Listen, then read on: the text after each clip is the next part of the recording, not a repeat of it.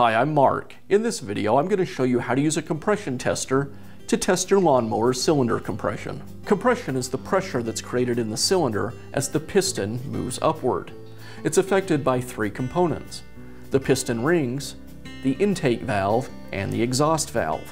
Worn piston rings will allow some of that pressure to leak past the rings and into the lower part of the engine, or the sump. Carbon buildup on the valves or the valve seats, or a chipped or cracked valve, will allow pressure to leak past the valve and either out the intake or out the exhaust. The compression tester allows us to test the pressure in the cylinder, and there's a couple of tests we can do that'll give us an idea whether it's the valves or the rings. The acceptable range for a compression test on a lawnmower, or really any larger 4-cycle engine, can vary greatly.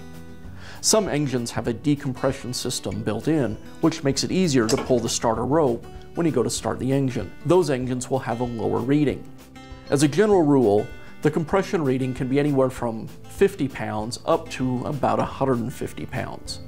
Sometimes the engine manufacturer will post a more specific spec, and if possible, use that as your guideline for your test. Let's get started with the test. The compression test is best done when the engine is warm, but often that's not possible because usually you're doing a compression test because the engine won't start. To do the test, I'll remove the spark plug.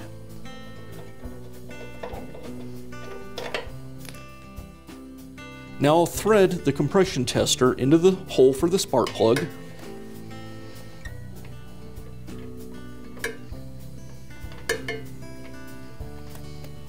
I'm also going to remove the air filter cover and the air filter, as I want an unrestricted flow of air to be able to go into the engine.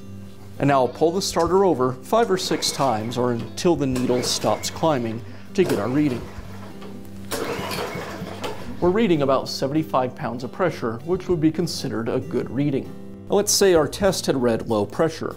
The leakage could be either from the piston rings or from the valves. One way we can test for this is to add some oil to the cylinder. This is called a wet test.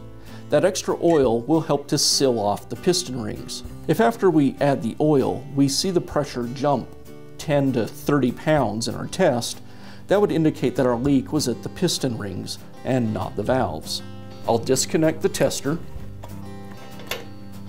and release the pressure, and I'll squirt a couple shots of oil into the cylinder with an oil can.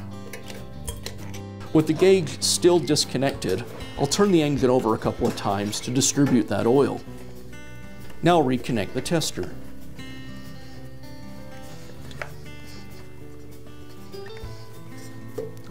And again, I'll turn the engine over 5 or 6 times until the pressure stops climbing.